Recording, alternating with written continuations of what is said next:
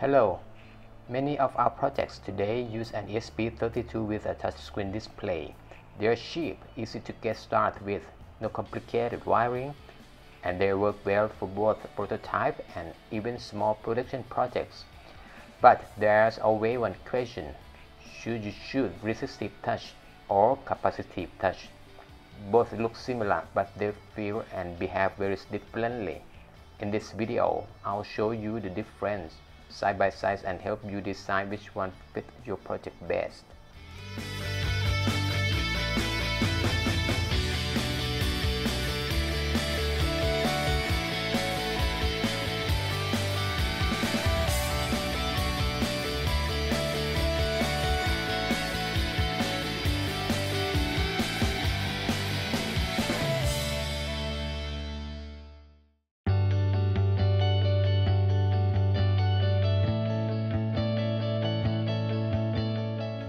First, I try with my fingertips on the resistive screen. Nothing shows up.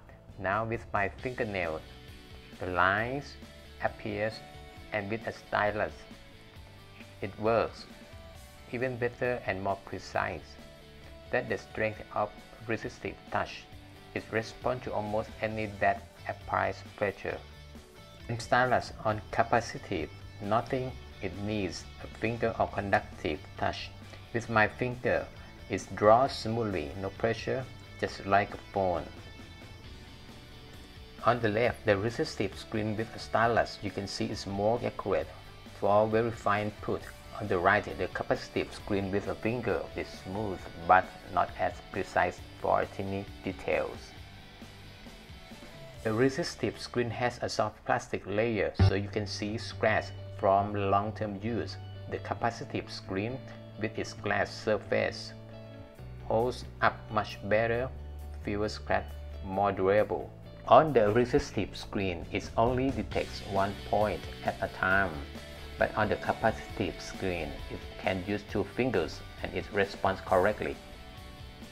So in short, resistive is all about accuracy and flexibility, while capacitive is all about user experience.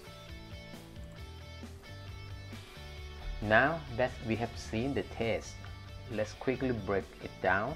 Each type has its own pros and cons, so here's a side-by-side comparison to help you choose the right one for your project.